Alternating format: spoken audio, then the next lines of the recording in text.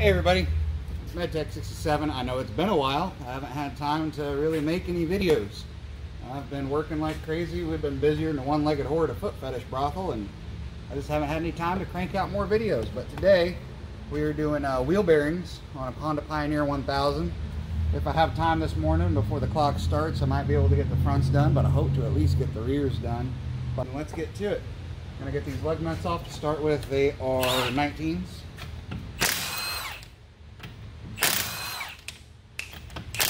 Always got to drop one on video. Always.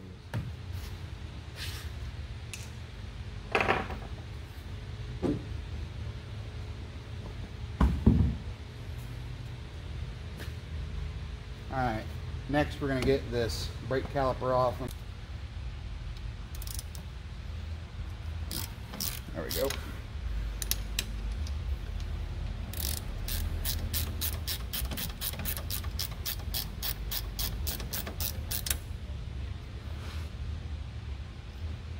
Make sure you have a brake hook standing by. You don't ever want to let a brake caliper hang by the brake line. It's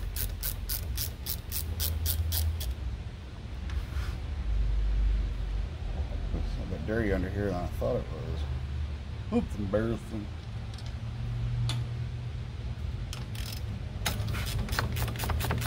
We're just taking the bracket and the caliper off whole. Brake pads still look really good. I've seen a lot of people on the forums, it seems like they go through brake pads in a hurry. And these are the stock brake pads, and this thing's a 2016 with 3,000 miles on it. So, I mean, granted, I do a whole lot more,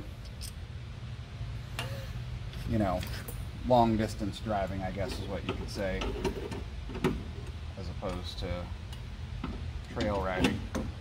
There's a cotter pin here. We're going to want to pull out. Good God, Honda uses some beefy cotter pins. Just going to straighten the ends out through needle nose. Push those guys on out.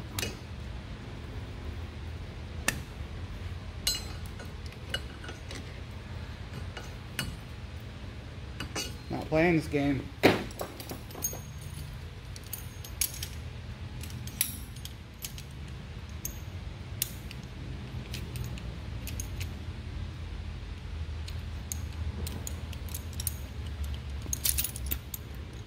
Stopped playing this game a long time ago with cotter pins.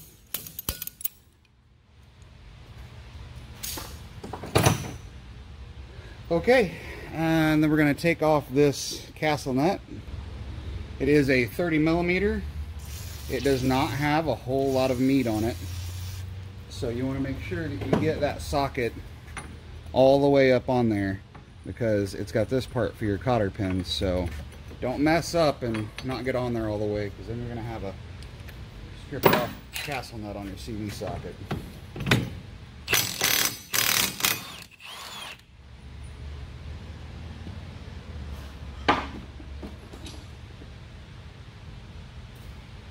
Alright, from what I understand, it pulls right off. And there is an O-ring on the back. Oh man, that grease smells. What the hell is that? There's an O-ring on the back, and there's a seal on the front that keeps the water out of that bearing. Oh, that smells horrible. What kind of grease is that? Jesus.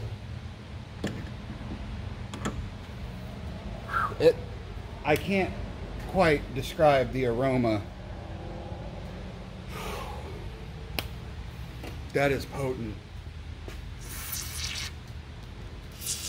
That or it's something that's in the, yeah, it's gotten in there and stayed in there, but whew, that smells like an anchovy's twat. Jesus.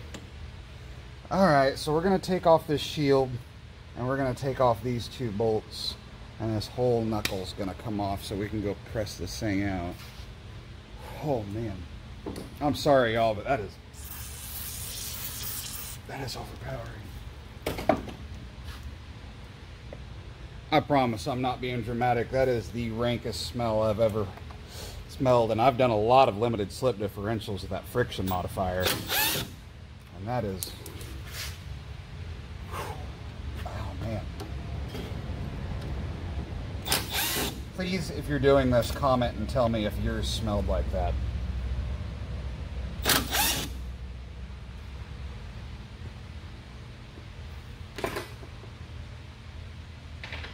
Alright, get that shield out of the way.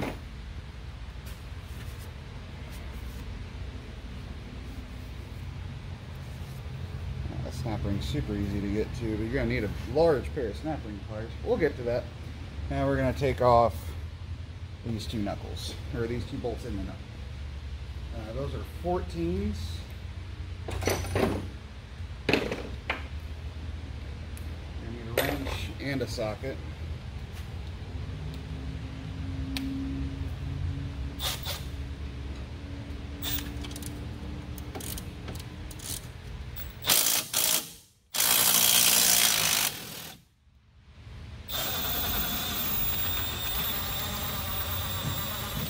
Helps if you spin it as you take it out. It'll walk its way out. There's that top one.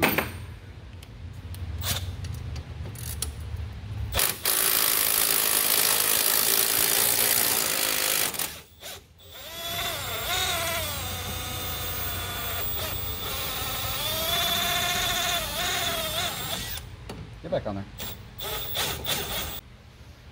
Or just hold on to shit. Alright, so there is our entire knuckle off. These little guys fell off when it fell off. We're going to take this whole thing over to the parts washer and clean her up real good before we go starting to disassemble. Don't try to take, don't try to press anything if there's dirt in the way. Bad things will happen. So pardon the mess in the hutch. I just haven't had a whole lot of time to stop and clean up lately. Like I said, I'm in here early this morning getting this job done before I got to go do some other stuff. And this is the best place I've really got to show you how to do this. Maybe I can zoom in, kick the old light on. Alright, so we just want to compress the snap ring. And you're probably going to want a pry tool as you compress it. I also like to do this in the hutch because it's got a few walls to keep this thing from flying away. Just going to pry that up.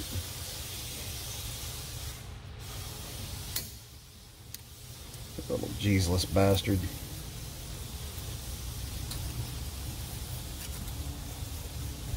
There we go. Alright, there's our snap ring out. And now we can clean this up a bit. We're going to take her over to the press and press this guy on out. Now, as you can see, this will require a few specialty tools that you may not have. So, we're going to go get this fella done. Alright, because of recording error far beyond my control, I'm going to record the left side getting pressed out. So I've got my arbor plates sitting on these bosses for that dust shield. I did have to space up the left side just a bit because it's not really level. And I've got just a bearing race driver that fits. It is kind of pressing on the inner seal, but I really don't care about this bearing, so as long as it all just presses out, I really don't care what happens to it. Just want to make sure it's all centered up. Take it nice and slow. If something feels wrong, it's usually because it is.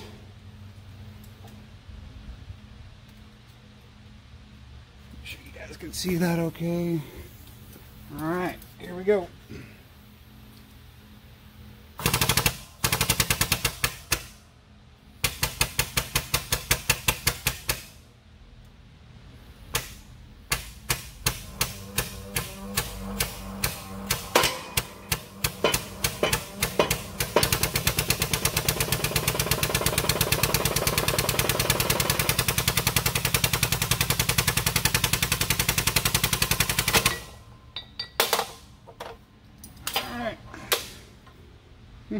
Bearing looks fine, actually. Oh yeah, but she's junk though. A lot of movement. She's a bit worn out. Before that bearing goes back in, you want to make very sure that this bore is absolutely clean.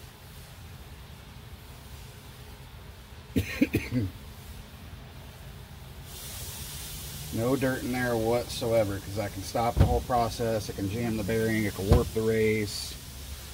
And you're also going to want to clean out this snap ring groove. That way when it all goes back together, it just snaps right back together like it's supposed to. So I'm going to take this back over to the parts washer real quick. You guys don't want to see that, I'm sure. And make sure that we're all nice and clean. And then we'll put this bearing back in. So I just realized, well, I just remembered, I've got a freaking seal driver set. And this guy fits up about perfect. So I'm just going to use that guy to push her back in. Alright, so we'll take her over to the press. I have to figure out how to fandangle it up there to get it sitting nice and level on the press. This is a 72 millimeter driver. See, I've got a 76, and that one's just, it's too big. So call it a 72. And it's just on the inside of it, so you can get it down inside this lip here. So we'll go do that real quick and get her put in. Alright, so I had to bring it up a notch on the legs. I'm just setting it straight on the table of the the press here. The table rocks a little bit, which I don't like. It is a Harbor Freight press. Before you go pressing this in, won't hurt one bit. Go ahead and put a light coat of grease. Not only will this help prevent corrosion and this thing from seizing in there, but it'll also help this bearing press in a little bit better. This is just that wheel bearing grease that Ford uses. It's super high in moly. Make sure your bearing, bore again is nice and clean. Got a real light coat of grease on this guy. Now I had to use this piece of flat stock to level out because I've just got it sitting on the bosses for the bushings, and that one's a bit further away from center line than this one, so I just used this piece of flat sheet metal to equal it out, to get it as level as possible. Doesn't help that my table also moves a bit, but we're going to get to pressing this guy in. I just had to make sure I'm recording this time. Rookie mistake. What the hell?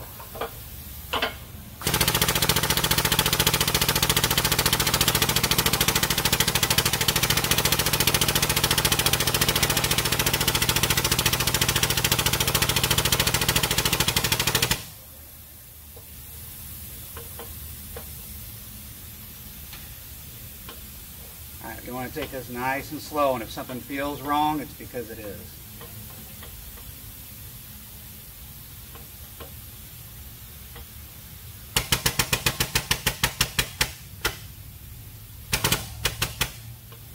Center this guy up.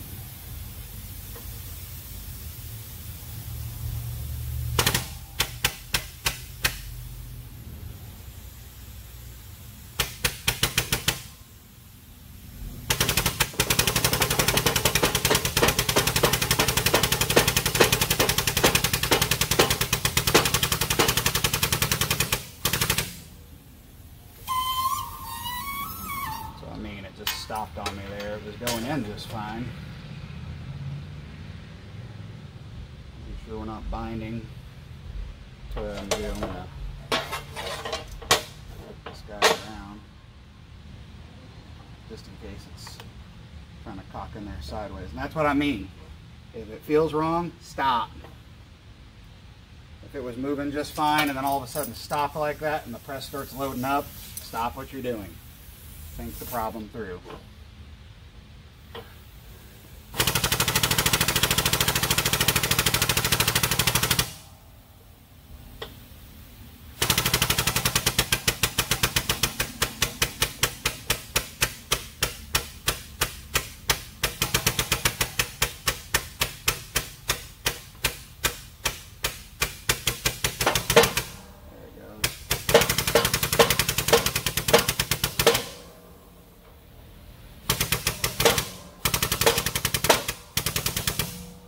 think we're bottom there. Let's double check. Yeah, I can see the groove. Bearing spins nice and freely. Make sure I'm in frame. But you know we can stop because I can see the snap ring groove. See, that's what I was saying. If there's grease that's in the way, it's just going to get pushed on out. But now there's a nice film of grease in there to help keep the water out and keep that guy from rusting. So we're going to go snap our snap ring back in. Just put a light coat of grease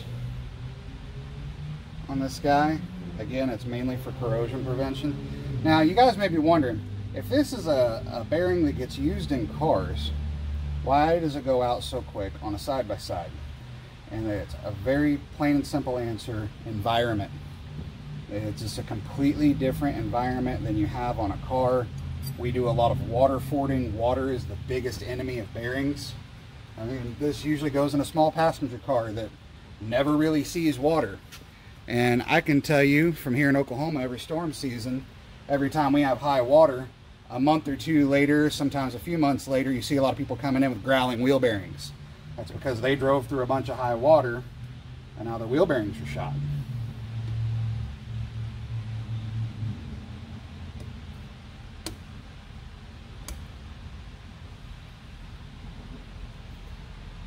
So, the plain and simple answer is just a different environment. Alright, let's see if I can get you guys in frame here. Our snap ring is back in the groove, and this puppy's ready to go back together. Now I'm going to show you real quick how that wheel greaser works. Now you may have heard the argument, you know, people say, oh, you got to do your wheel greaser, you got to grease your bearings because, you know, like I said, we're in a different environment, and if you want your bearings to last, you got to grease them. That is correct. These things probably would not have gone out if I would have used one of these guys. And the plain and simple reason is, everybody goes, oh, these are sealed bearings, they're not greasable. How can you grease a sealed bearing? Well, the seal on a sealed bearing is kind of laughable.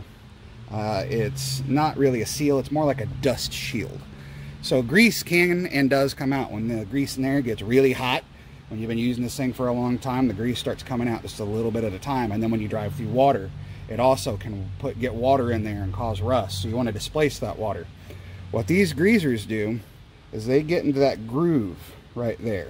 It's in between the two races. This is a double roller bearing, right? What it does is it seals up with an O-ring. The grease comes in through that zert and out that little hole right there. Ah! Hard to do on camera. I'm going to just throw a tab of lube on there to help push it in. Say you can never have too much lube. So when you take off your hub, you're going to press this guy in. Going to press this guy in. Well, this is embarrassing.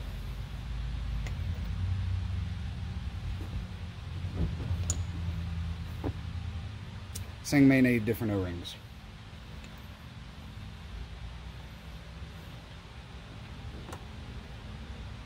It was cheap on Amazon. You can see what I'm doing.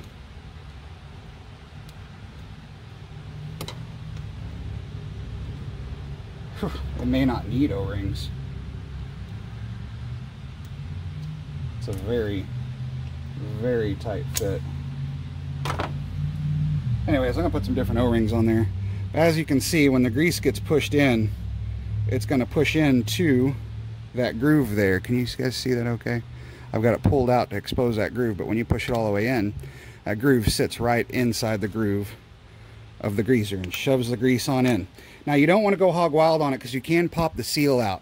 You want to push in grease just until you might start to see it weeping, but I wouldn't go more than 5 or 6 pumps at a time, and I'd do this pretty much every other oil change. See if I can get it on camera of what it looks like. I have to go grab my grease gun. I'm going to try my best here to see if we can get this to camera. I'm curious how it's going to work without O-rings. So I guess let's see.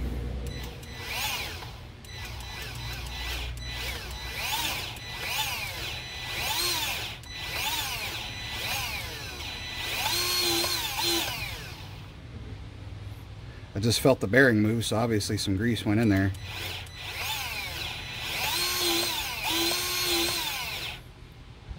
And a little bit of grease coming out the top. Push that guy in.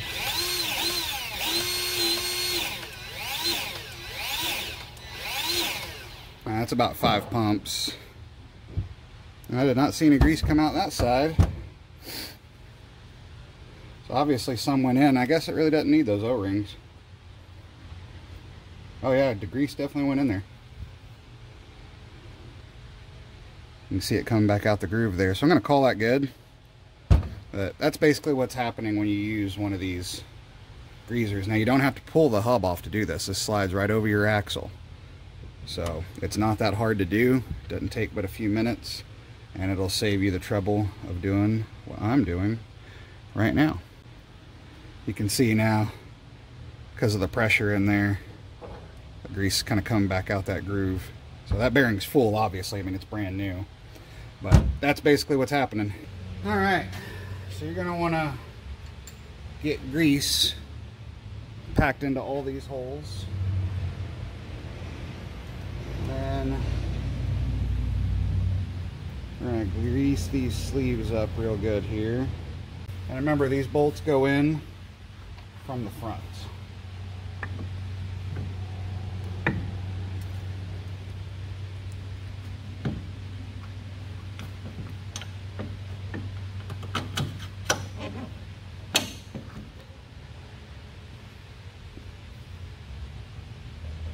You know you got enough grease in there. If you push the bolt out and it pushes a good majority of it out, that means there's really no room in there for water and crap to get in.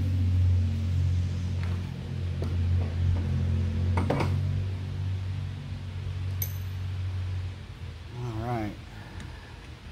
Make sure your axle goes in there all gentle-like.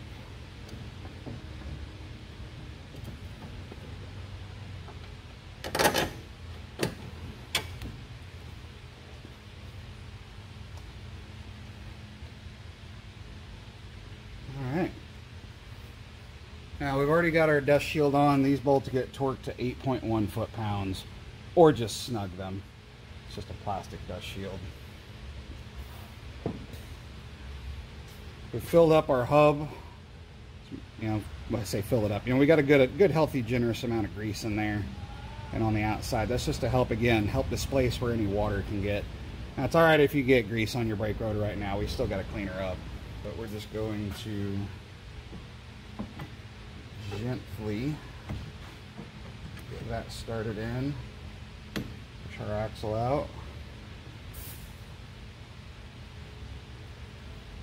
and now you're going to want to clean off the threads of the bolts.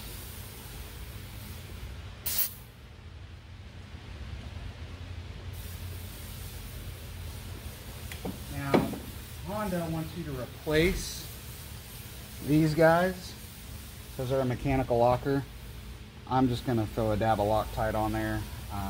This is my machine. If it were not my machine, I would not be reusing them, but it is mine, so they're getting reused. So, dab of the blue. This one's for you. All right, I've got the Necronomicon out here.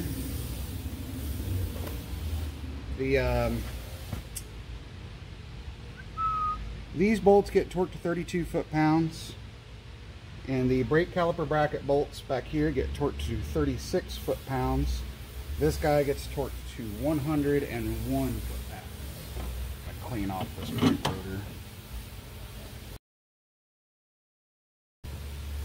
All right.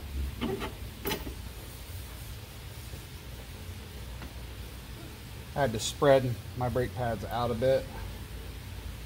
Make sure they're still seated in their proper spot.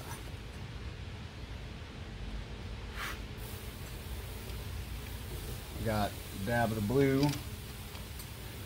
on each brake caliper bracket bolt. Just running everything together right now, and then I'll go torque happy with the old torque wrench.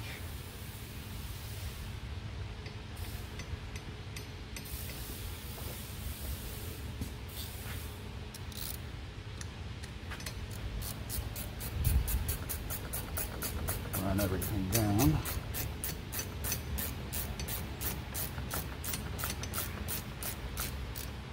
I do love working on this stuff compared to ambulances. It's just so easy. Everything comes apart real easy. You don't have to fight it.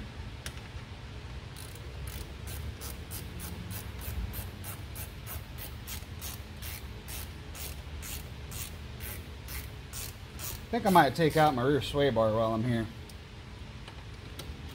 Who knows, I might make a video about that. We're just going to run these guys in.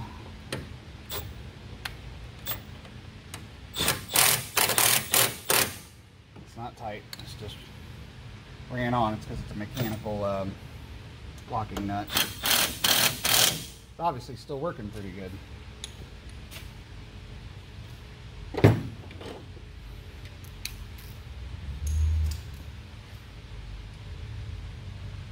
Again, we're taking these guys to 32 foot-pounds. Not a whole crap ton of torque. So,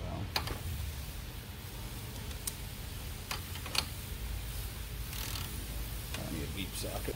To get an accurate torque on these, you're going to want to torque on the nut side and hold the stud side, the bolt side, whatever you want to call it.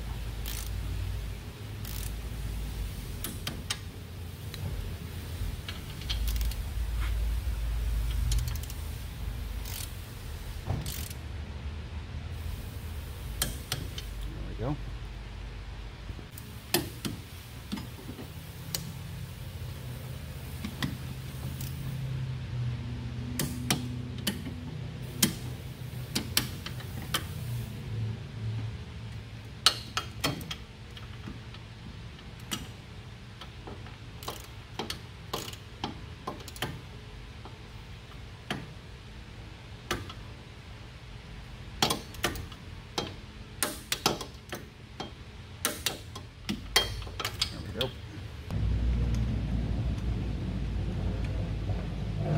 Get my 1/2-inch torque wrench and a punch, and we'll torque that guy down. Again, we're taking this to 101. Now luckily, because these are drilled and slotted rotors, you can hold that guy.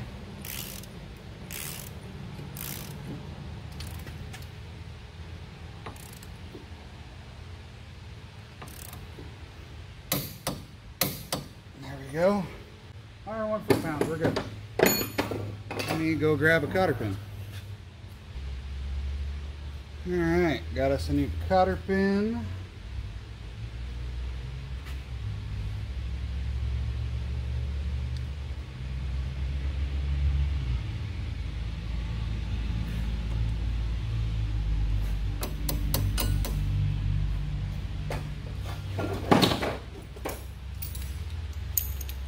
Cotter pins.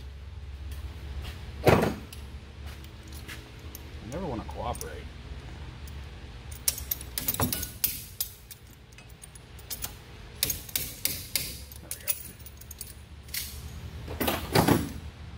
There we go. All right.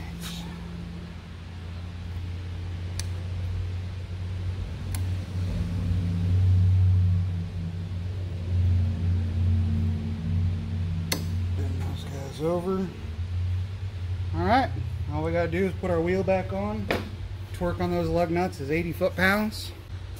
But guys, I hope you liked this one. I'm just gonna do the rears on their own video. I was planning on doing them together, but I don't want to make the video too long. So this is the rear wheel bearings. I hope you liked it. Like, comment, and subscribe, and we'll see you guys on the next one.